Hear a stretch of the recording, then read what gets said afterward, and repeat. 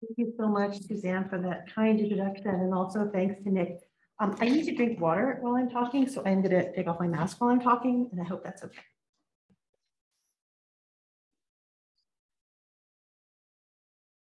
I'm really grateful for the invitation to speak to the community of medievalists at Fordham, and especially to be speaking on the occasion of the first of these in-person gatherings.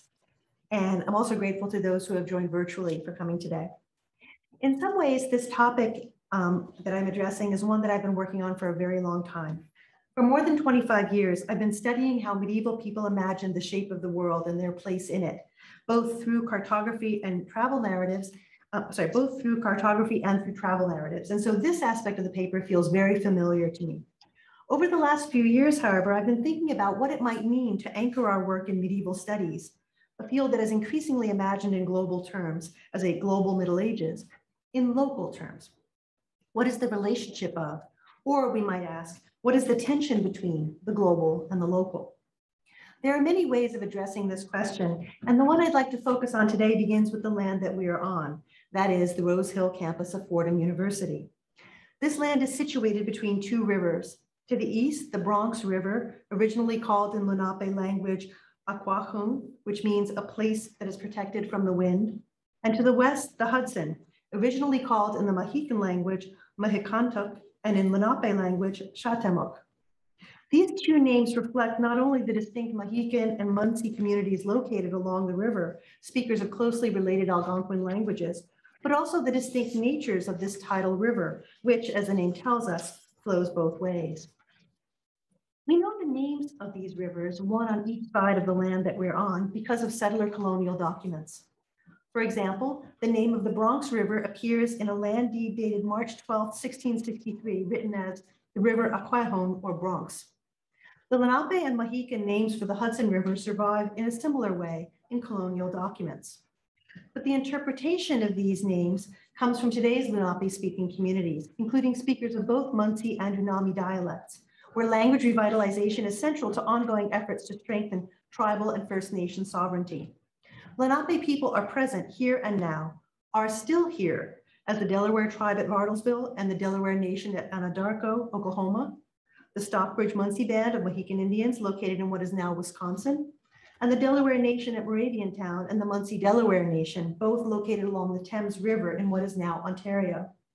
In addition to these federally recognized tribes and nations, there are also state-recognized Lenape tribes, including the Ramapo Lenape Nation, the Nanticoke Lenape Tribal Nation, and the Powhatan Lenape Nation, all three of these in New Jersey, as well as the Lenape Indian Tribe of Delaware, plus smaller communities located in Kansas, Pennsylvania, and New York. It may seem odd that in a presentation addressing the field of medieval studies, I'm talking about the present moment, the land we are on, and the Munsee Lenape language originally spoken here. But this starting point is, I think, essential to the work we might hope to do as medievalists and more generally as humanists. It is necessary to account for where we stand, both as individual persons and collectively as a member of the communities to which each of us belong. Moreover, it is not enough to uncover the layered history of the land we stand on. We need also to connect with those who have relationships to this land and to build our own relationships with them in a way that is not extractive, but rather mutual. This is a tall order, and it is not work that can be done overnight. But I want to suggest, carried out patiently and persistently, it is work that is worth doing. In urging patience, I am guided by the words of Taryn Andrews in her powerful introduction to a special issue of the journal English Language Notes titled Indigenous Futures and Medieval Pasts.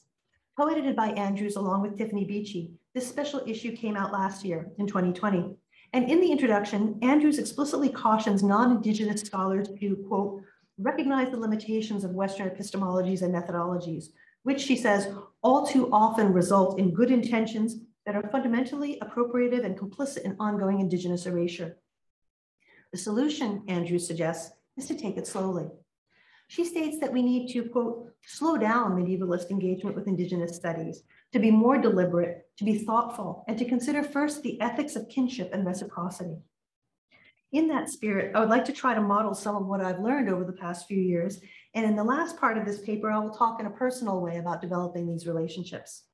I do so not in order to suggest that this is the only way of taking seriously the relationship of the global and the local, but simply to model one possible pathway. For help along this path, I want to express my gratitude to Taryn Andrews, to my teachers in Lenape language class, Karen Moscow and Ian McCallum, and above all to the late Lee Miracle, who put my feet on this path several years ago, though I don't think either one of us knew it at the time. And this talk is dedicated to her. In the remainder of my time with you today, I'll begin by outlining the shape of the world in the book of John Mandeville, focusing especially on the ways in which geography and climate dictate the nature of all living things on the face of the earth, both plants and animals. For human beings too, their physiology and anatomy, and even their behavioral qualities are ordered by geographical location. Language is also orderly, distributed across the map in a way that illuminates universal history and its repeated cycles of dispersal and regrouping. I'll then turn from Mandeville to another account of geography and climate, this one not global in scope, but local. In 1748, a Finnish student of Linnaeus named Per or Peter Kalm spent a year of studying the plants, animals, and people of this region, Lenape, ranging from Philadelphia and southern New Jersey up to New York. Before his return to Finland in 1751, Kalm also traveled farther north as far as the St. Lawrence River. In addition to the classification schema of natural history developed by his mentor, Linnaeus, Kalm's travels in North America also draws upon the genres of travel literature and ethnography.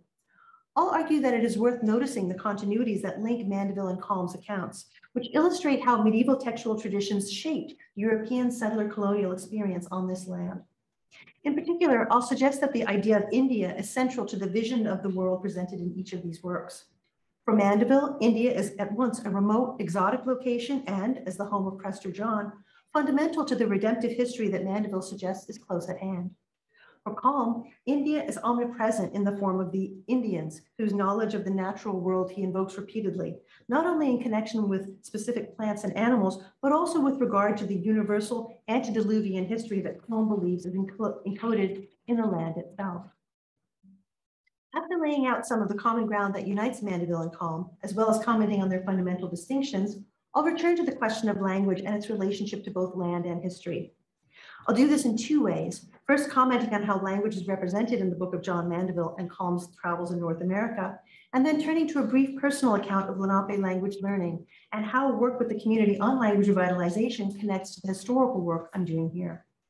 I'm hoping that this approach might be useful to others in methodological terms, both in terms of grounding the global and the local, beginning with the land that we are on, and more generally in terms of embracing an ethos of relationality that allows us to reimagine the field of medieval studies and the place it might inhabit in today's world. The book of John Mandeville, composed in French around 1356, was immensely popular. Translated into multiple European vernaculars as well as Latin, it survives in more than 250 manuscripts as well as early printed books. No less than 4 separate translations into Middle English were produced within 50 years of the work's composition. It is a capacious book, at once an account of imaginative travel suitable to the devout pilgrim and an expansive, even encyclopedic account of the known world. For our purposes today, I want to draw your attention to the global system that is sketched out by the pseudonymous author, which is at once cartographic, scientific, and historical. The shape of the world in Mandeville's book is defined in geographical terms, invoking the schema of the Mappa Mundi or world map, and also in terms of climate. North-oriented zonal maps on which the various climates of the world are diagrammed are immensely old, and they coexisted alongside the east-oriented form of the TO map or Mappa Mundi. Both of these cartographical models are at play in Mandeville's text, and it is clear that the reader is expected to have both of them as frames of reference. This is particularly evident in a passage where the position of England relative to Jerusalem, the traditional sacred center of the TO map, is defined in terms of its relationship to an extraordinarily exotic location, Prester John's land, located in farthest India. Mandeville writes, "As far as I can see, the lands of Prester John, Emperor of India, are directly beneath us. For in going from Scotland or England toward Jerusalem, one climbs upward because our land is in the lowest part of the lowest part of the earth toward the east. And just as far as a person would climb up on one side, he would descend as far on the other side." Unquote. In this passage, Jerusalem functions as a kind of a fulcrum, with England on one side, balanced by Prester John's land on the other. Prester John's land is, he says, directly beneath us. In other words, it is opposite, but like the inverted image that appears in a mirror, the same. To make the point clear, the Mandeville author adds a brief anecdote concerning a man who traveled so far abroad, quote, that he found an island where he heard his language being spoken, using the same words that one does in his own land, at which he marveled greatly. The narrator adds, however, that I think he had wandered so far by land and by water that he had circled the whole earth, so that he had come around as far as his own borders. And if he had gone a little further, he would have discovered his own familiar land, end quote. In this passage, the Sacred Center offers a point of reference that allows for the juxtaposition of two different locations, England and Prester John's land, homeland and exotic destination, the local and the unimaginably distant Orient. When we turn to Calm's travels in North America, we will also see a juxtaposition of two locations that are repeatedly placed in comparison. But whereas Mandeville juxtaposes England and Prester John's land, Calm juxtaposes the so-called Old World and the New World, Europe and America. In addition, the temporality in each text is significantly different. While Mandeville is concerned with the relationship of his own present historical moment with the apocalyptic time to come, Calm is concerned with what I will call deep history, time that can be recovered only through geological traces and enigmatic monuments. In addition to the cartographic frame of reference I've just sketched out, Mandeville's book draws upon medieval scientific works on climate and its effects on the creatures, whether plant, animal, or human, that live in each particular location. Climate theory provides a sense of the underlying natural order of the world. Bodily diversity is accounted for both in terms of heredity and in terms of climatic influence, though climate continues to be the main focus. The existence of the so-called monstrous races is explained as the consequence of the curse placed by Noah on the descendants of his son Ham following the Great Flood. Their monstrous features, however, are explained as the natural consequence of the climates they come to inhabit in exile, the torrid extremes of Ethiopia and India. For each land described, its climate, which gives each land its distinct properties, is identified as the cause that determines the anatomy and physiology of the inhabitants. For example, in Mandeville's account of the land of the Pygmies, the people are said to be only a few spans in height, which is appropriate to their climate. But the author adds, when people of average stature come there to live, their offspring are also diminutive, like the Pygmies. The reason for this, he writes, is that the nature of the land is such. Here, climate governs not only the physiology of the native inhabitants of the land, but also of those who only pass through. The land affects not only those who have been there for generations, but also those who come to live upon its soil. This suggests that for Mandeville, the effects of climate are mutable.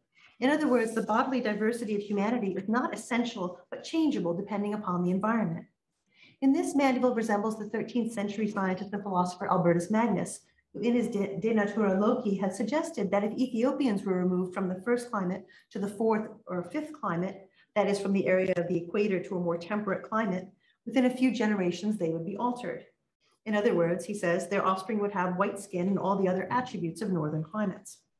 When we turn to Pere Calme's travels in North America, climate theory will again be a fundamental organizing principle. History in Mandeville's book offers a third interpretive framework for the reader, one that is in some ways more subtle than the cartographic and scientific frameworks we've considered so far. Like the rubrics on monumental mapae mundi, such as the Hereford map, Mandeville's book evokes particular historical moments through the place names it cites. The most frequent of these is, of course, biblical history, specifically the narratives of the life of Christ. As Suzanne Yeager has shown in detail, Mandeville's text offers a kind of virtual pilgrimage experience mediated through a series of moments of empathetic engagement that link the devout reader with biblical events, not only the scene of the Passion, but also a wide range of moments from pre-incarnational and apostolic sacred history, as well as hagiography. Other historical narratives are evoked as well, however. One of the most striking of these is the life of Alexander the Great.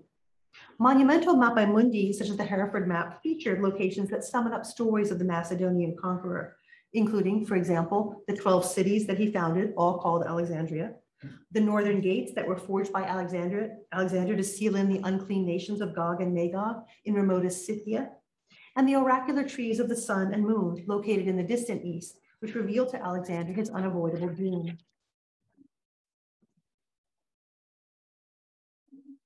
In the book of John Mandeville, we are invited to recall three aspects of the life of Alexander. The first of these evokes one of the 12 cities named after the Macedonian. The narrator states, there is a very narrow pass there to go toward India, and therefore Alexander had a city built there that they call Alexandria to guard the city. And now the city is called the Iron Gate. In another chapter, he tells the story of Alexander and the inhabitants of the island of Brahmi, located deep in India, not far from the inaccessible earthly paradise. Their virtue is so great that the conqueror himself is awed. Quote, when Alexander read these letters responding to his demands, he thought that he would do too much harm if he disturbed them, and he sent them written assurances that they did not need to guard against him, and that he would maintain their good customs and their good peace, to which they had been accustomed. In response to the stunningly faithful and austere message conveyed to him by the inhabitants of another nearby island, Alexander is said to be completely amazed by their answer. The reader is drawn in by Alexander's response, sharing his sense of wonder at the marvel of piety he has witnessed, and is encouraged to recall other related narratives, especially the correspondence with Didymus, an exchange of letters supposedly exchanged by the Macedonian ruler and the king of the inhabitants of Brahmi, which circulated widely among other short texts concerning the life of Alexander, especially the letters of Alexander and his tutor, Aristotle. This encouragement to the reader to recall related historical texts is even stronger in the third episode featuring Alexander in the book of John Mandeville, the account of his role in sealing up the unclean nations of Gog and Magog in the remotest wastes of the north. Alexander had long been identified as the hero who restrained this terrible danger as early as the 7th century in the revelations of Pseudo-Methodius and the Cosmographia of Ethicus Ister. Beginning in the 12th century, however, this narrative was elaborated to identify the nations of Gog and Magog as Jews, in a staggeringly anti-Semitic move. While the Mandeville author did not invent this association, which appears in the 12th century in Peter Comestor's Historia Scholastica and in Roger Bacon's Opus Maius, it was the book of John Mandeville that put this dangerous and hateful narrative into wide circulation.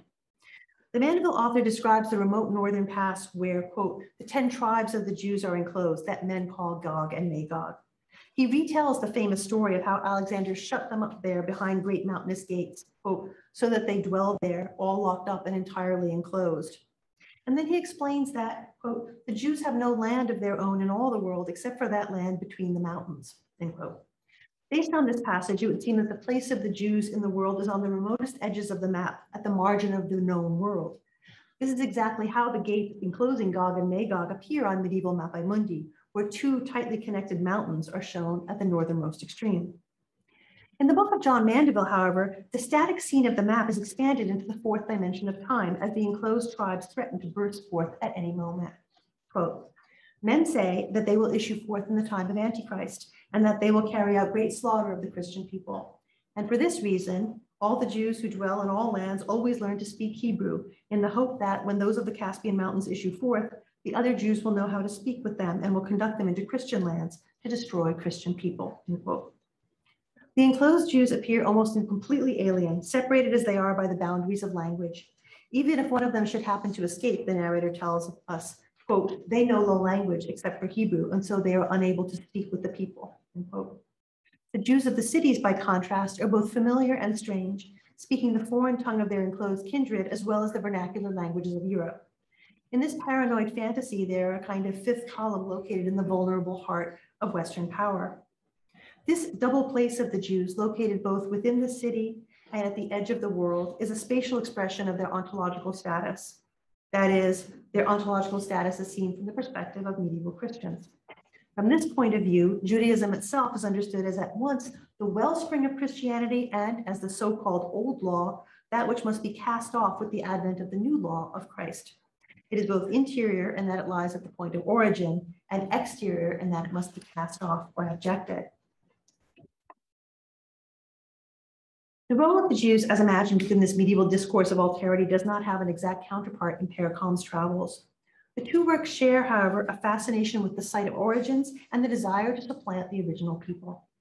In Mandeville's book, the site of origins is both Eden and the old law of the Jews.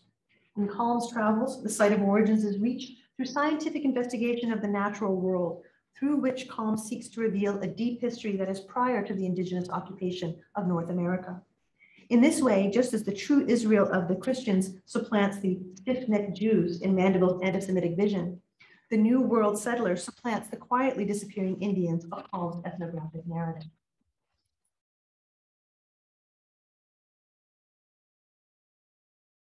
In his entry for September 15th, 1748, Pere Comte, newly arrived in America, describes his first encounter with the land he will devote himself to describing over the next 2.5 years. He writes, I went today to see the town and the fields which lay before it. I found that I had now come into a new world. Wherever I looked on the ground, I found everywhere such plants as I had never seen before. When I saw a tree, I was forced to stop and ask its name of my companions. The first plant which struck my eyes was an andropogon, or a kind of grass. And grass is a part of botany I've always delighted in. I was seized with a great uneasiness at the thought of learning so many new and unknown parts of natural history. This sense of wonder, I had come into a new world, is mingled with uneasiness, the awareness that so much is, he says, new and unknown. Kalm's initial momentary hesitancy is soon replaced by a capacious grasp of the natural environment and a desire to order and systematize the plants, animals, and built environments he encounters. Kalm had been selected by the Royal Swedish Academy of Sciences on the basis of his training under the supervision of Carl Linnaeus, the naturalist whose taxonomic system continues even now to underlie our botanical and animal classifications. His assigned task was to explore the region and to bring back seeds and plants that might be beneficial to his patrons back in Sweden. This aspect of Kalm's mandate is evident at several points in the narrative. For example, he spends many pages on the biology of mulberry trees, having been encouraged to explore the possibilities of developing silk production in Scandinavia. Spoiler alert, it did not work out. After some delays at sea, Kalm arrived in Philadelphia, and he would remain based there or just across the Delaware River at the town of Raccoon, now called Swedesboro, in southern New Jersey. His heart had been the heart of the colony of New Sweden, but by the time of Kalm's arrival, it had been under British control for almost a century, after a short period when it was part of the New Netherlands. In other words, this part of Lenape was, so to speak, heavily palimpsested by the presence of different peoples, Lenape natives, as well as Swedish, Dutch, and English settlers. Traces of them appear throughout Kalm's narrative, attesting to the layers of history he encountered. Kalm kept a careful journal of his time in North America, later revising it into a 4-volume account of his travels. Only 3 volumes were published because the 4th volume perished in a fire before it could be printed. The original Swedish text, In Resa till Norra America, was quickly translated into German, Dutch, and French. An English translation was produced from the German version, and a revised English translation using the Swedish original was published by Adolf Benson in 1937. Kalm's book of travels can be seen within a variety of genres. Travel writing, especially in the sections where he ventures up to New York and beyond as far as Ontario and Quebec. Natural history, in his lush descriptions of various forms of animal and especially plant life. Encyclopedism, in his detailed and systematic account of the natural world. And ethnography, in the sections where Kalm describes local practices, whether in the urban setting or in rural locations, enumerating the churches of Philadelphia, the food preparation and farming practices on local residences, and with the behaviors of Lenape people in the region. These last are almost always mediated through accounts by Swedish, Dutch, or English settlers because, Kalm informs us, the indigenous people are now found only far inland. He writes, before I proceed, I must mention one thing about the Indians, or Old Americans. The country, especially that along the coasts in the English colonies, is inhabited by Europeans, who in some places are already so numerous that few parts of Europe are more populous. The Indians have sold the land to the Europeans and have retired further inland. In most parts, you may travel 20 Swedish miles or about 120 English miles from the coast before you reach the first habitation of the Indian. And it is very possible for a person to have been at Philadelphia and other towns on the seashore for half a year without so much as seeing an Indian. Elsewhere, Kalm underlines the distance that separates Lenape people from the waterways, noting that while they used to harvest shellfish themselves in great abundance, now they have to purchase them in dried or preserved form from others, whether Dutch and English vendors or, quote, native Indians who come annually down to the seashore in order to get clams, end quote. In this passage, as at many other points in Kalm's travels, Lenape people appear in a peripheral way at the very margin of the settler's gaze. It is possible to go half a year without seeing these Indians or Old Americans, but nonetheless, they reappear repeatedly and periodically throughout Kalm's narrative as sources of knowledge concerning which plants to use as medicines, which kinds of wood to use for which purpose, or in ethnographic anecdotes that serve to retrospectively justify their evacuation from the lands colonized by European settlers. Throughout Kalm's narrative, Europe serves as a kind of foil or point of reference for his account of this new world. On his journey from Philadelphia to Manhattan by way of Trenton, Kalm describes his passage through Princeton. He writes, quote, as these parts had been inhabited by Europeans earlier than Pennsylvania, More woods have been cut down and the country more cultivated so that one might easily have imagined oneself in Europe. Elsewhere, Kalm explicitly evokes Sweden as a point of comparison, juxtaposing the land he now inhabits with the land he left behind. The nights here in general seem very disagreeable to me in comparison with the light and glorious summer nights of Sweden. Ignorance sometimes makes us think slightly of our native land, Sweden. If other countries have their advantages, Sweden also has hers. And upon comparing the advantages and disadvantages of different places, Sweden will be found to be not inferior to any of them. I shall briefly mention in what points I think Sweden is preferable to this part of America and why I, as Ulysses did with Ithaca, prefer old Sweden to new Sweden. Paul goes on to enumerate these points of comparison, ending with a criticism of what he calls the careless agriculture that is practiced in New Sweden by the English settlers, who are, he says, careless husbandmen, little better than the Indians who lived in this country for several centuries before the Europeans came into it, but could hardly subsist for 1 month upon the produce of their gardens and fields, end quote. In other words, Kalm describes a continuity of poor farming practices that links the Lenape original inhabitants with the English settlers of his own present day in order, he says, quote, to show the reason why this journal is so thinly stocked with economical advantages in several branches of husbandry. Kalm's constant comparisons of America and Europe, New Sweden and Old Sweden, have the effect of casting the settlers of this new world in a poor light. The cause of this, at least in part, is climate. Kalm explains how the settlers in New Sweden age faster and have poorer health than would normally be expected. Their children, quote, acquire understanding sooner, but the adults grow old sooner than the people in Europe, and the women cease bearing children sooner than in Europe. He adds, those who are born in Europe attain a greater age than those who are born here of European parents.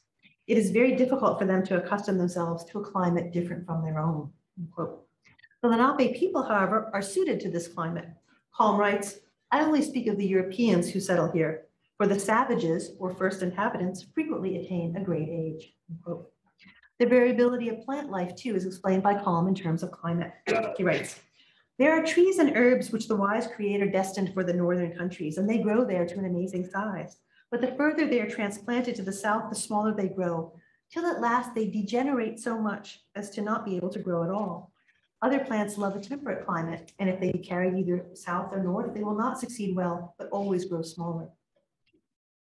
Kalm goes on to offer sassafras and sugar maples, among others, as examples of this phenomenon. In his account, as in the book of John Mandeville, climate theory provides an orderly system within which all living things are arranged, each suited to its own geographical range, with anatomy and physiology determined by the natural properties of the place.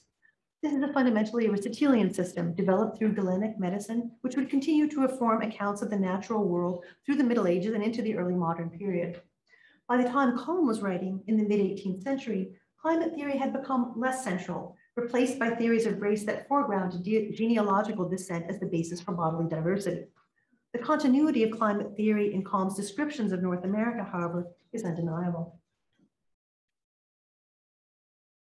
I've already commented on Kalm's habit of juxtaposing the old world and the new world, Europe and America, old Sweden and new Sweden. He creates a rather different but equally expansive juxtaposition in passages where he refers to linkages between East Asia and America, focusing not on the comparison of settlers in America with Europeans at home, but rather on the comparison of Native Americans, or as Kalm calls them, Indians, with Central Asian Tatars. This comparison appears in the latter parts of Kalm's travels, where he describes his encounters in August 1749 with other explorers during his time in Canada. Kalm mentions the availability of ginseng root in North America, a substance that is much sought after, he says, in Chinese Tartary and Korea, and which sells at a high price in the ports of China. Kalm states that when French botanists first saw a picture of it, they remembered to have seen a similar plant in this country. Rightly perceiving that several settlements in Canada are at the same latitude as those parts of the Chinese Tartary and China where the ginseng grows wild, they found the same plant wild and abundant in several parts of North America, end quote.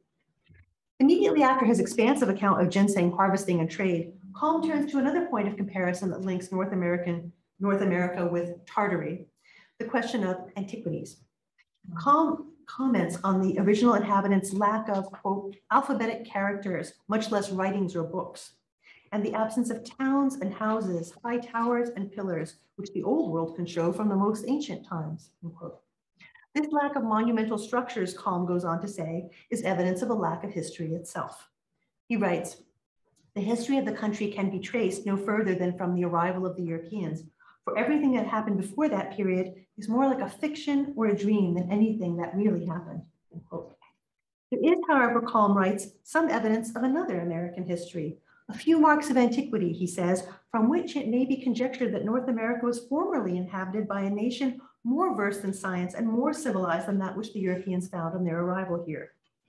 As evidence of this, Kalm recounts an account he heard from a fellow explorer, Pierre Gauthier de Varennes de la Vendrée, who claimed to have discovered a stone monument located far to the west, inscribed with unknown characters. Kalm states, several of the Jesuits unanimously affirm that the letters on it are the same as those in books containing accounts of Tartaria and are called Tartarian characters, end quote. Kalm closes a long passage on the discovery of this remarkable monument by promising to recount another curiosity, namely evidence of Scandinavian exploration of North America, he says, long before Columbus's time.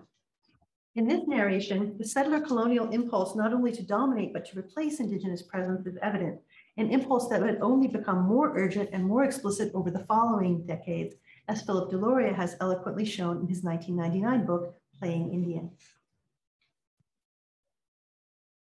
Kalm's account of these antiquities can also be compared with other passages in his travels where he refers to what we might call deep history, passages where he looks back into a distant past that is evident only through the shell-midden fossil beds and excavations that he discovers during his stay in North America. These are the deepest parts of the layered history that Kalm conveys, situated far below the accounts he gathers from Swedish, Dutch, and English settlers, and even below the knowledge he gathers indirectly from the Lenape inhabitants of the region. Kalm notes the great quantity of oyster shells that have been reported near the Potomac River in Virginia, and adds that such quantities of shells have also been found in many other places, including New York. By way of explanation, he offers only speculation. Quote, some people conjectured that the natives had formerly lived in that place and had left the shells of the oysters, which they had consumed in such great numbers. Others could not conceive how it had happened, end quote. Kalm goes on to note other marvels dug up out of the ground, including human bones of an astonishing size. Here, his explanation of the marvel is grounded not in settlers' speculations, but on indigenous informants. Quote, among the savages in the neighborhood of the place where the bones were found is an account handed down through many generations from father to son, that in this neighborhood on the banks of the river there lived a very tall and strong man. In ancient times, he carried the people over the river on his back. He got his livelihood by this means and was, as it were, the ferryman of those who wanted to cross the river. No deeper dive into history appears in Kalm's account of giant's pots, great potholes formed by watercourses long ago, and his long description of fossil formations or petrified shells. For an explanation of these, Kalm turns again to the original inhabitants. Quote, when the savages are told that shells are found on these high mountains, and that from thence there is reason to believe that the sea must have formerly extended to them, and even in part flowed over them, they answer that this is not new to them, they having a tradition from their ancestors among them that the sea formerly covered these mountains, end quote. Kalm returns repeatedly at intervals to such encounters with deep history. These moments mark significant points in his ethnographic travel narrative, where the horizontal, synoptic overview of the plants, animals, and inhabitants of North America gives way to a vertical, historical engagement with the layered strata of New Sweden, and below that, Lenape. Kalm seeks, however, to identify a history even prior to that, whether located in Central Asia, in his fantastical account of Tartarian characters found on the western frontier, or in the biblical flood, in his repeated accounts of middens, fossils, and sediments. He seeks a history where the original inhabitants can be located in Asia or within biblical history, anywhere but on Lenape itself, with the original people who were and are still here. I think we turn now to what should be the second half of this paper, but for the purposes of my remarks today, I purposely kept this part relatively concise. My aim is not to give a full account of what I've learned so far and what I hope to contribute with regard to Munsee Lenape language learning and revitalization. Instead, all I'm aiming to do is to suggest what it might look like to take seriously the recommendations that Taryn Andrews offers in her co-edited special issue of English language notes, which I quoted at the beginning of this talk. You'll remember that Andrews states that we need to, quote, slow down medievalist engagement with Indigenous studies, to be more deliberate, to be thoughtful, and to consider first the ethics of kinship and reciprocity, end quote. But what might it mean to consider first the ethics of kinship and reciprocity? First of all, it would mean reading widely and listening to the voices of Indigenous scholars and knowledge keepers. As Andrew points out in the same piece, she writes, recent Indigenous studies scholarship assumes an advanced degree of experience with contemporary indigeneity that many readers simply do not have and cannot easily access. In general, she says, scholars raised outside Indigenous communities and trained outside a dedicated Indigenous studies program lack the theoretical and epistemological foundations to engage with Indigenous studies in a way that does not essentialize and appropriate Indigenous knowledges. What Andrews is calling for here is more than doing the reading, developing a substantial list of books and articles and then working through it. Instead, what is required is an undoing of years of learned practices. For example, Andrews asks, what would it look like to extend an invitation rather than engage with Indigenous studies scholars? Even the language of scholarly debate that we've all been required to learn works against the ethics of reciprocity that is required to join this effort. The kinds of classroom conduct that we cultivate in our students, the idea of winning an argument, all of these work against the kind of scholarly practices we might aim to develop. My own entry into the field of Indigenous studies, or at least a little corner of it I have begun to understand, happened in a very unexpected way. And this is the part of the paper that's a little bit personal. In November 2017, I joined some colleagues at the University of Toronto to organize a workshop on the theme of literature pedagogy and decolonization, part of a collaboration between faculty and graduate students at the University of Toronto and South Africa's University of the Western Cape. Language pedagogy seemed like a good topic for us to focus on because many of us were engaged in it, and because the colleagues in South Africa had been through the experience of a truth and reconciliation process, and we in Ontario at that time were beginning to talk about how we might implement the recommendations of the Truth and Reconciliation Commission. So decolonization seemed to us like an appropriate theme.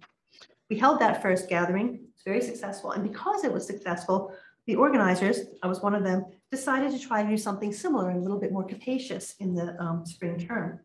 This time we thought we would focus not just on literature, but on humanities pedagogy more broadly. We were on track to do this second workshop when suddenly there were objections. A letter was circulated stating that our use of decolonization was totally inappropriate. The writer emphasized that decolonization is not just a metaphor, but it requires the actual repatriation of land, about land, water, funds. It's about real things in the real world, not about ideas.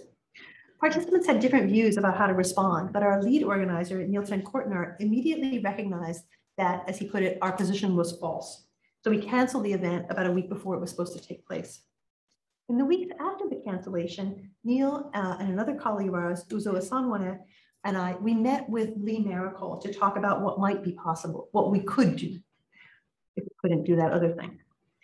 She was an extraordinary writer of fiction and nonfiction, a teacher and a Siam, or leader of the Solo Nation. She gave her time generously, meeting with our small group several times in preparation for a workshop that took place in October 2018. 4 circles over 2 days focused on Indigenous pedagogy. And she continued to give her time as we planned additional events, a workshop on Indigenous story that took place in April 2019, and another workshop that we did online in February of this past year that was on undoing the privilege of writing. It's very difficult to talk about in the past tense. In 2018, we met in Lee's office at First Nations House for about 2 hours each time, about 4 meetings in the spring and then again in the fall. When I think about those meetings, the thing that stands out most to me is stories. Lee used story to explain things, to explain who she was, who her people are, what the relationship between land and people might be, what might be possible for settler people who are guests on the land they live on, what might be possible for Indigenous people and settler people to do together, what might be possible up north where we were, and how that might have an effect on people living in other parts of North America or Turtle Island and in the wider world. These stories conveyed so much, and I often will think back to them and understand something different from what I heard then. After a while, we started to talk about how we might structure the thing that we would do together, and Lee explained how decisions are made in different Indigenous communities. They vary widely, of course, but there's a shared practice of something she called the 50-string circle, where you imagine people situated along the edge of a circle, as if each person were at the end of each string. And the point at the center is the knowledge that's sought, or as it's sometimes called, the thing that is cherished and hidden. The group goes around the circle with each person adding something. There's no arguing or even direct questioning in such a circle. And when the circle gets back to the beginning, one person gathers up what they've heard and asks a question that's meant to take the group a little bit further toward the object of knowledge. In this way, the group collectively approaches the thing that is cherished and hidden. As you can imagine, this is a time-consuming way of making decisions by consensus and by taking time to hear all the voices in the house. But it seemed like a model we could adapt. Accordingly, we set up 4 circles, 2 each day, 1 in the morning and 1 in the afternoon, on 4 themes. We populated the circles with people who had been eager to present in the workshop that we had canceled in April, inviting more people to fill out the circles. Lee guided the process, especially in developing the first circle, which would set the pattern for all the other circles to follow. And this one, the first one, would center specifically on Indigenous story. Each circle would have 4 to 5 presenters, each of whom would speak for about 6 to 8 minutes. And then there would be respondents who would speak more briefly, as well as a facilitator who would guide the progress of the circle, following that traditional model I've just described. Finally, the circle would also include all those in the room in outer circles, whose participation would consist both of witnessing and in adding something more if needed when invited by the facilitator at the end of each movement around the circle. Before we started on the first day, I misunderstood how the circle would work. I thought that all 4 or 5 panelists would speak, and then the respondents would each speak for a minute or two, commenting on the overall theme. I assumed that we would then go around the circle in this way a couple of times during the 2 hours scheduled for the session. But when Lee led the first circle, I saw how it was actually supposed to work. Smile Cambarelli spoke first about her own experiences of coming to gain some knowledge of Indigenous story. And she said how that process included a period of muteness, where she couldn't write or I think even speak about what she was learning. There was so much to unlearn as well as to learn. The people in the circle then spoke in turn, each beginning with the phrase, "I was struck by," or "what struck me in listening to you was." In this way, what was added by each person was truly responsive, making a cumulative effort to get closer to what the group was collectively trying to approach, the thing that is cherished and hidden. I was glad to have the experience of doing this shared work, but for a long time, I imagined that this work was relevant only to my pedagogy. I did not imagine that it would intersect in any way with my research. Then I found out unexpectedly that I had the opportunity to take a job that would put me back on the land I grew up on, and was aware, because of what I had learned from working with Lee, that this would require me to learn about that land, the people who have relationships to it, and generally to listen and be ready to join or support activity that was underway on Lenape. Lee encouraged this, and when I talked to her about it, and even before I left Toronto, I was fortunate enough to stumble upon Ian McCallum's Twitter, where he would share phrases in Munsee Lenape language. Following that led me in time to a 3-day language and history gathering that was being held by the Munsee Delaware Nation on Zoom. That in turn led me to Munsee Delaware language classes online, and I feel terrible being grateful to the pandemic, but this was a wonderful thing. The classes were on Zoom instead of in person, and so I was able to join that class and to begin building language skills. There are a very small number of Munsee language speakers, and Unami language is in an even more challenging situation in terms of the number of speakers. For both dialects, however, efforts are underway to build learning communities centered on the nation's and tribes' own revitalization initiatives. Universities have a place here, but that place is to support and contribute, not to lead. While I've been doing research for the paper I've offered today on Paracalm and Mandeville, I've also been working on Lenape language revitalization. I have to emphasize that this has been in a small way, but as our language teacher, Karen Moscow, reminds us, each of us brings what they have to offer to the group. One of the challenges in Munsee language revitalization is that some words have been lost over time. This is for a variety of reasons, but in the case of animal and especially plant life, it's because of the forced displacement of Munsee-speaking people to what is now Ontario and Wisconsin. The words for oyster and clam, for example, that would have been so important to daily life, are not in the modern Lenape language dictionary. They are, however, to be found in the documents of missionaries and other people who were part of the settler colonial enterprise. As in the case of other languages that have undergone revitalization, Wampanoag is a wonderful example. Missionaries' lexicons, sermons, hymns, and translated works can fill in gaps in vocabulary. And Paracalm can also help in spite of himself. Because he offers detailed descriptions of the plants, trees, and animals he encounters, together with the Linnaean terminology for them, it is pretty straightforward to determine what the modern equivalent, the actual plant, is. And because we have a surviving Lenape language lexicon by the Moravian missionary David Zeisberger, produced just a couple of decades after Calm was writing in the Susquehanna River region, not far from where Calm was living, we can match up the terms in Zeisberger's word list with Calm's descriptions. Time does not permit me to go into detail, but let me offer just a couple of very brief examples. The medicinal root of ginseng is described in detail by Calm, but he offers only the Iroquois name for it and not the Lenape.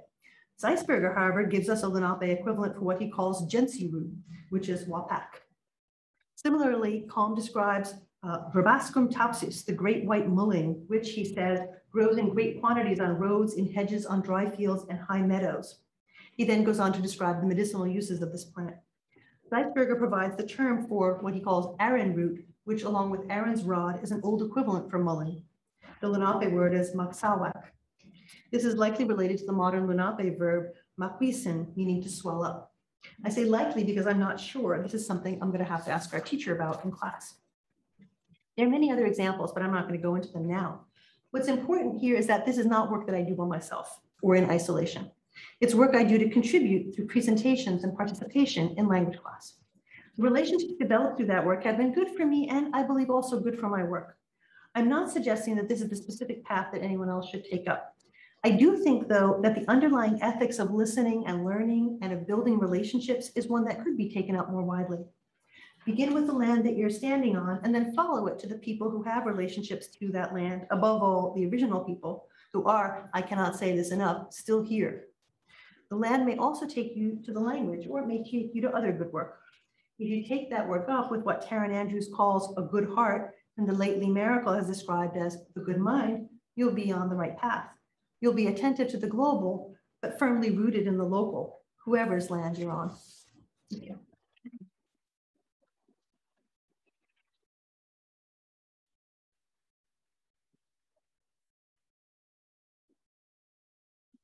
Thank you so much, Suzanne. We'd now like to take questions for Dr. Akbari. We're going to hope to incorporate everyone tuning in virtually as well. So perhaps Dr. Paul is going to moderate what he sees in the chat. If people would like to offer anything in the chat, I think now would be a good time. And I'll be taking questions from the floor here at Fordham Rosehill. So I'd love to hear from you. Yes. Tom. Yeah, can we ask if people at home can, or on Zoom, can hear the question as it's being asked?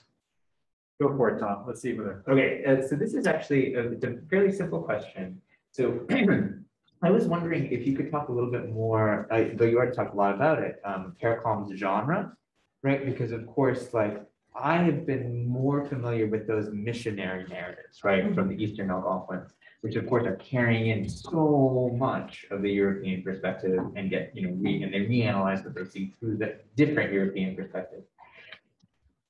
How different do you see his perspective as a scientist and as an ethnographer to those more religiously minded perspectives? Just because I think that sometimes we can think of them all as just like these people from Europe who are coming and looking at this. Is there a distinction? Isn't there a distinction between their perspectives based on their genre and their?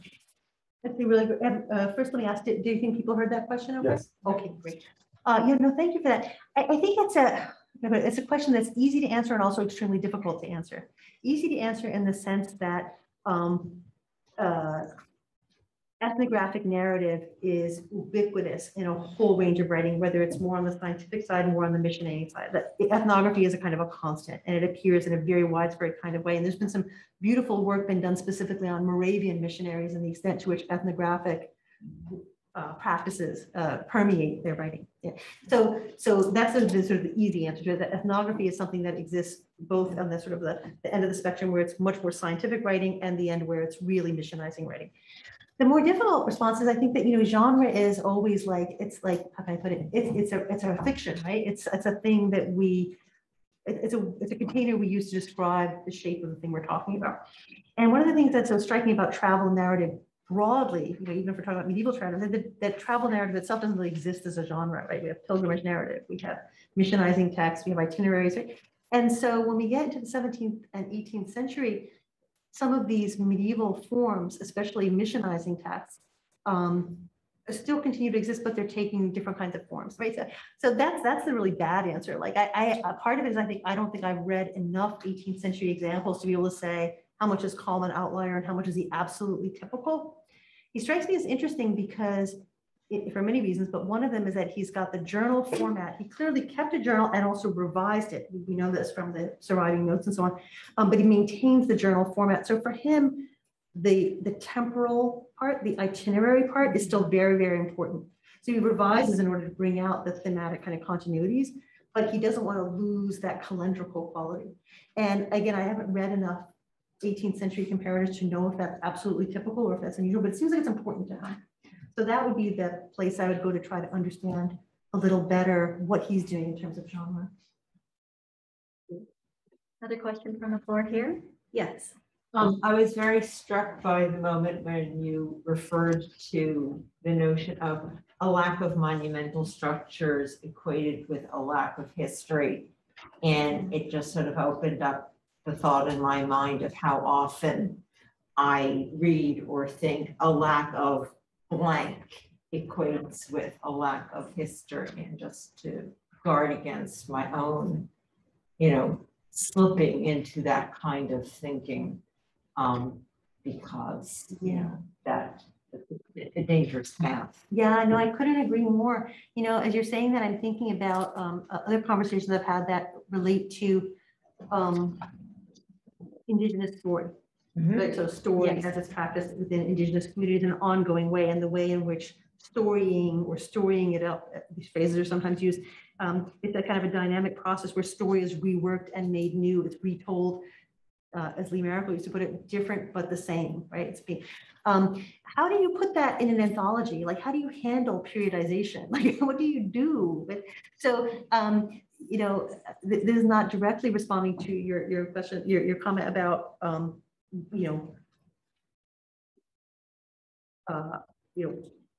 do monuments connect to history? But it does connect to this whole question of like, to what extent are our existing sort of epistemological structures disrupted by taking seriously practices that have been here for thousands of years and continue to survive. And I mentioned very briefly in passing a online set of circles that we did back in February of this year on undoing the privilege of writing. And those were very much about this whole question. What would it mean if oral practice was valued and measured in university settings in the same way that we value and measure written work? Right. And a lot of things came out of that were incredibly productive. And I was really happy to see just a couple of days ago work that's been done recently by people in digital library science, Indigenous people in that field, to establish standards for oral evidence, and how to develop structures that allow you to do that kind of work. So that's a very roundabout way of responding to your comment, but I think it's a really important thing you put your finger on. That's the right comment. Thank you. We take Professor Kim's comment here and then over to the chat. Okay. I think that was a really great talk. And I have to say, this is my first talk back since the pandemic started, and I'm really enjoying it. But I had a kind of a basic factual question, but then I wanted to ask you a question about stories too, that just occurred to me from your last answer. So the first factual question, it is about the stories that somehow picked up on stories that Indigenous people told about, the ancient histories of the Americas. So I know you said at some point that those stories were mostly mediated through, his encounters with settlers. So I just wanted to know, is there any evidence that he actually talked to somebody who was Indigenous? It's a really good question. So in some passages where he's talking about what the Indians or the savages, right? He's specific about whose account he's repeating and how credible he thinks it is and so on. Sometimes he's very specific on that. At other times, it's a little bit more oblique and it looks like he's getting it secondhand. That is, he's not giving you a lot of very specific detail about particular people, particular places sometimes. There are a couple of examples where he says there's someone, he mentions a settler person that he got the story from, but then he gives the particular place and time and local circumstances. So there's a whole range of different kinds of differences. I didn't see any example where he himself is describing that kind of exchange. Yeah, that's interesting. I mean, it sounds interesting too, his sort of illusion maybe sometimes of the origins, or I don't know. But I guess as a follow-up question, then it strikes me that if it's true that he didn't talk directly to any Indigenous peoples, it's interesting how these stories still made it into his account and seem to really, persist and resonate. So, I mean, I'm even thinking back to the first question, Tom's question about genre,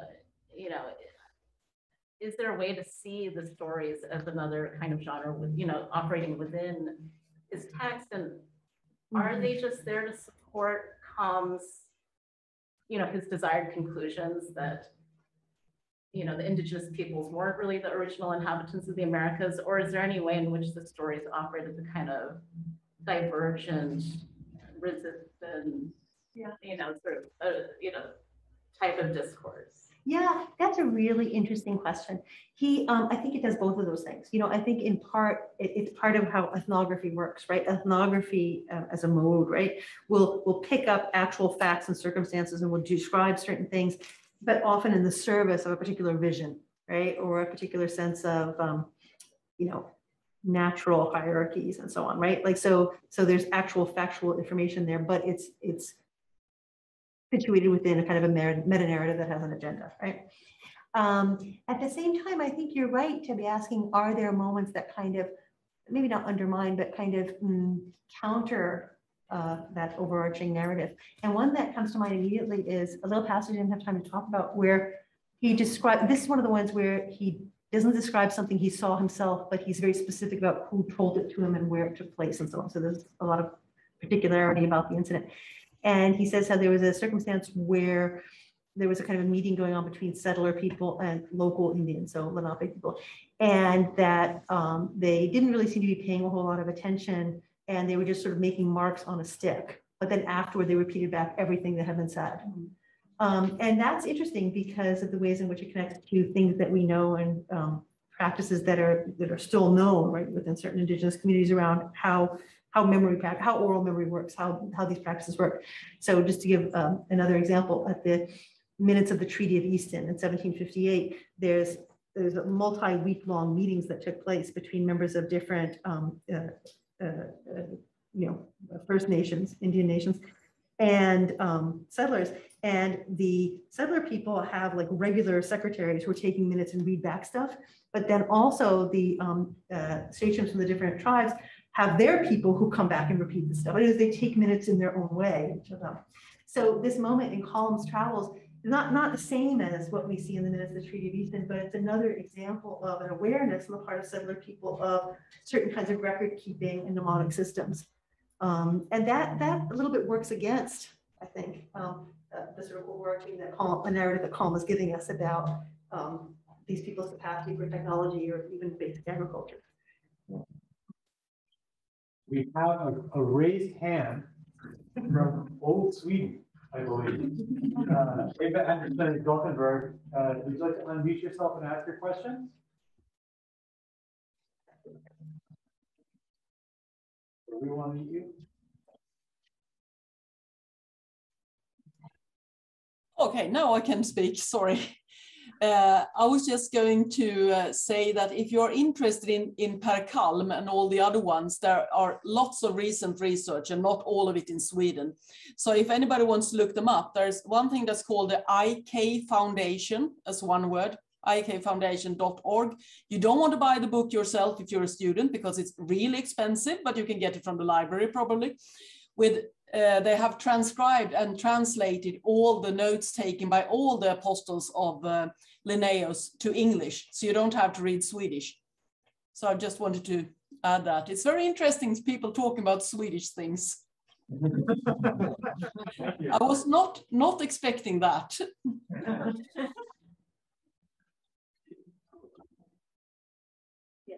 Hi, thank you for this. I don't know how to phrase this as a question. It's just a thing that struck me, which is that I'm struck by when you talked about Calm and the calendrical nature of his work and the sort of way we're like circling around, well, what kind of genre is this? And we really want to pin it down. And it's kind of has some Mandeville elements, but it also has an elements of natural history and Aristotle, and there's some neo-Hippocratic elements in there as well, I think. And then I don't know, I was just thinking about maybe it's helpful to situate him as the sort of period before the writing of natural history really gets formalized into like a very hard, concrete genre, in which those stories about the Lenape and indigenous people would all be subsumed to a footnote, and they get really chatty in those footnotes. And the footnotes are the best because they have the best stuff. But the formal text is where the author is sort of imposing his master narrative of like how this came to be with the scientific facts. And that's a little like, I feel like that genre really gets hardened in the 1760s onward. And like maybe one way to situate this is this period in which like there's sort of composite genres of travel writing in which, to build on Julie Kim's comment, the Lenape indigenous people can, they're, I mean, heavily mediated, albeit, but like have a place and sort of have an agency within this period in which the genre isn't really hardened. I don't know, that's just a thought. That's really helpful. Thanks. I'm going to do some more reading right around that period because that would be a really great way of framing his moment and where he stands in terms of genre, but also in other kinds of ways as well, maybe. Yeah. Marianne, and then over to the chat, maybe. Hi, that was very, very interesting. I didn't know what to expect. So this is different. My question is about the larger project and how you define local and global. Because they seem that they're very slippery, malleable kind of definitions. So sometimes you seem to imply that there was a historical perspective. You're a medievalist, we're looking back, but 18th century is not exactly the 14th century. So there's not a lot of real comparison there. The exotic with, you know, at times global seems to be exotic and local seems to be what is known. And yet the Swedish guy is describing local as the exotic. And I imagine if you were looking at 16th and 17th century accounts of the British on the Great Tour of Egypt, you'd find the same kind of thing. So could you expand a little bit in terms of the larger project on what those terms mean? Yeah, no, thank you for that question. And it's one that I'm really happy to talk about more.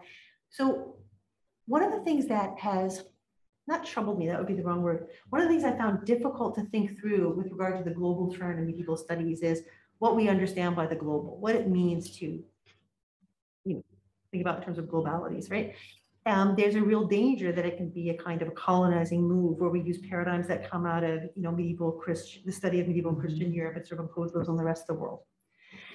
So there's a danger. At the same time, there's a lot of things that are opened up and made possible by the global term.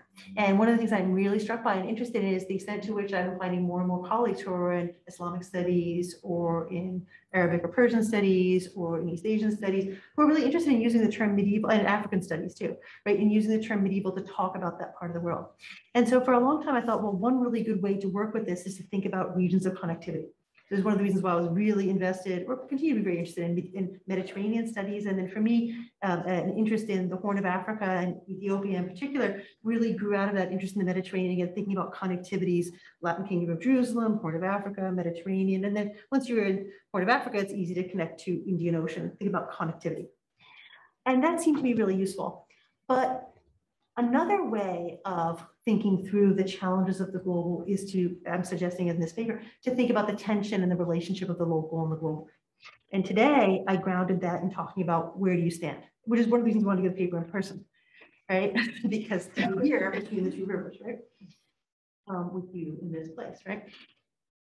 So that's one way I think of addressing this question, using the tension and the relationship of the global and the local in order to think about where do we stand individually and as members of the communities we belong to and on the land we're situated on.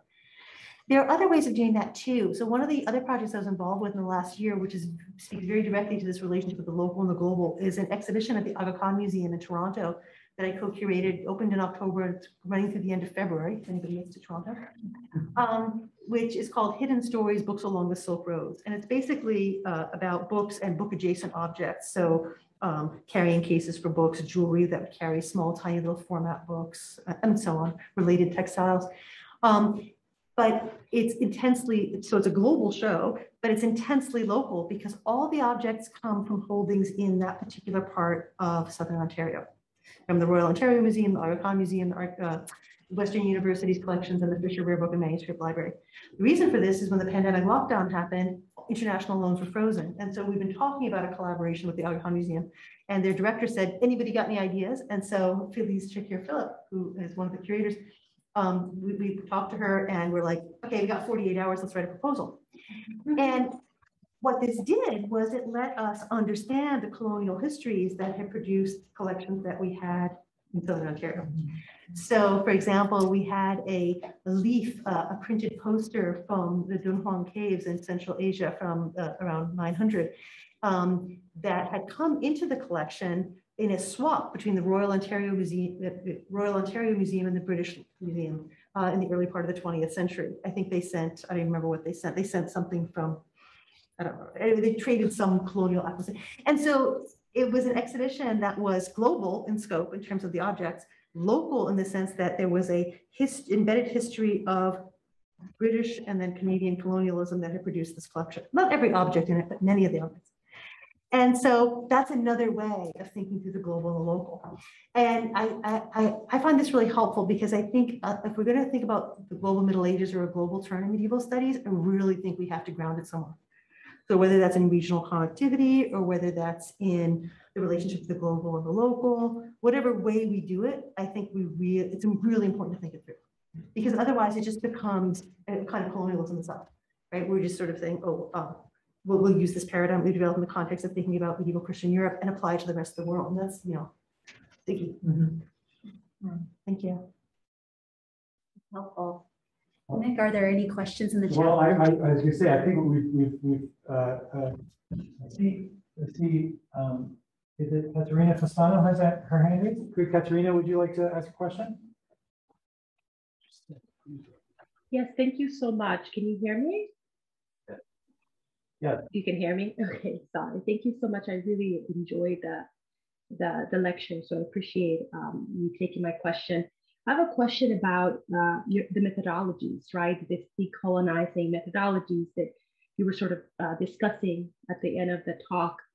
I was also interested, I'm very interested in alternative ways of sort of doing research that is more participatory or action-based, right? As a way of, a new way of thinking about, presenting the research that is we're specifically discussing Indigenous communities, right? Because I think that, there is a tension in that if we sort of learn about this new way, like new ways of knowing from these Indigenous communities, that is oftentimes like knowledge that is a bit sacred in my perspective, right? And then we take that knowledge, right? And then we present research in a very sort of traditional academic setting in a way. I mean, where is that? To me, there is now a way of thinking about this as more of a new colonialism, right? In the way that we are approaching the research that we're presenting. I'm not sure. So my question is more of like the methodology. Is this a way to inform the research, or is it a way of learning as a way of also being mindful of our own research study? Like, I don't know if you understand what I'm trying to say here, but I couldn't agree more, and I really appreciate you emphasizing this. That is, the worst possible thing would be for there to be an Indigenous turn in medieval studies, and this would be the fashionable thing to start doing. Like that, I think that's exactly wrong, right? And this is one of the reasons why I was repeating Karen Andrews' injunctions to slow down and be mindful and think carefully about what you're doing. And one of the reasons I made this paper so disjunctive, like there's the first two parts where I'm doing one kind of thing, and then the third part where I was doing something completely different, was kind of bring out that it's not just a question of assimilating a body of knowledge into the way we've always done things. That's absolutely not what I want to suggest. On the contrary, what needs to happen, or at least what I'm suggesting would be to develop a web of relationships, to be sure that in those relationships, you're always returning or offering at least as much as you're getting out of it. In other words, that it's a set of obligations and responsibilities that are on you rather than a set of privileges. And so I don't claim to be speaking for any kind of position of authority. I'm just sort of passing on what I've learned. Again, I'm being really mindful of something that I remember Lee Maracle saying, which was that if somebody gives you knowledge as an obligation that comes with it, your obligation is not to tie it up in a bundle and put it away, but rather your obligation is to make it active in the world, to share it again. And so in that light, I feel like it's worthwhile for me to say, not go do this thing, but this is what I've been doing. And these are the kinds of things that seem to me valuable. You might want to consider what that would look like for you, and whose land you're on, and who are the people who are connected to that land would be where I would suggest starting. Wonderful. Thank you so much. No, thank you. Thank you. I think maybe we could take one more question from Christiane J. Gruber. Can you unmute yourself? Can you hear me? Yes. Yeah. Hi, Suzanne. That was a wonderful talk. I'm one of Suzanne's Islamicist colleagues out there in the world, and I love how we're converging because during COVID, I started learning Kurmanji Kurdish, so I could work with the Kurds and the Yazidis. And along the process, and this is sort of where the strange eureka moments happened, I found out that the dubitative only exists in Ojibwa, so the local language here in Michigan, and in Kurmanji, which got me thinking, when we speak in English and we present our research, we don't have a verb form to convey a lack of knowledge, that we're always promoting ourselves through an authoritative voice because it's not embedded in the verbs or even in the pronouns, right? In Kurdish, you don't have the distinction between he, she, and it in the pronoun either. And my instructors, who are language activists, say that, you know, a concocted word from the outside, from those who mean well, such as maybe myself, is tantamount to linguicide, another form of thought settle or colonialism. And so I've been really struggling with this lately, and I'm wondering what your insights might be to overcome the sheer problem that we have when we have this monolingual authoritative carrier of our thoughts that is the English language. How do we cope with that? How do we sap and undermine it in ways that are not a la mode or fetishistic, but are truly engaging of the plurality of modes of being in the world, one of which is primarily linguistic? I think it's an incredibly good and an incredibly difficult question because we exist within the structures we exist, right? We're not going to avoid having whatever the current cosmopolitan language of discourse is, right? We're not going to be able to get outside of that. What we can maybe do is draw attention to it and be aware of it. And in taking up opportunities like what you were describing in engaging with Kurdish language, and then a good comparator language, Ojibwe, from the territory of the land that you live on, that allows you to defamiliarize certain things and see things clearly that would otherwise not be visible. So to speak from my own experience with Gretchen Lenape language, one of the things that I've been really interested in thinking about is, as an Ojibwe, you know, there's no he, she, and it. It's just one pronoun. There's also you don't have gendered nouns like you would in French or German or something like that. Instead, nouns are animate or inanimate, right? Which is gender in a purely linguistic sense, but doesn't carry any kind of bodily connotation in quite the same way, right? It's about animacy. And then there's all kinds of things that open up around that defamiliarizes the language that we mostly live in English, right? Or for example, the ways in which Lenape language, so many formulations are verbs. So for example, the verb, I would want to say, you know, something is read. I want to say this is read. I would say in Lenape, I would say mukso, which means it's being read. I mean, it's just a verb, right? And so we can't replace the language that we live in with these other languages, but by learning them, it pulls us out of the zone of invisibility, I think, that we exist in our like cosmopolitan languages, and allows us to see things that are otherwise effaced. And so I would love to hear more about what you've been learning and doing that work. That's interesting. It's like a Brechtian distanciation, right? The feminine effect, you'll have a little chorus on the side. Yeah, no, maybe. Thank you. Thanks, everyone. All right, wonderful ideas today. Let's give our speaker a round of applause.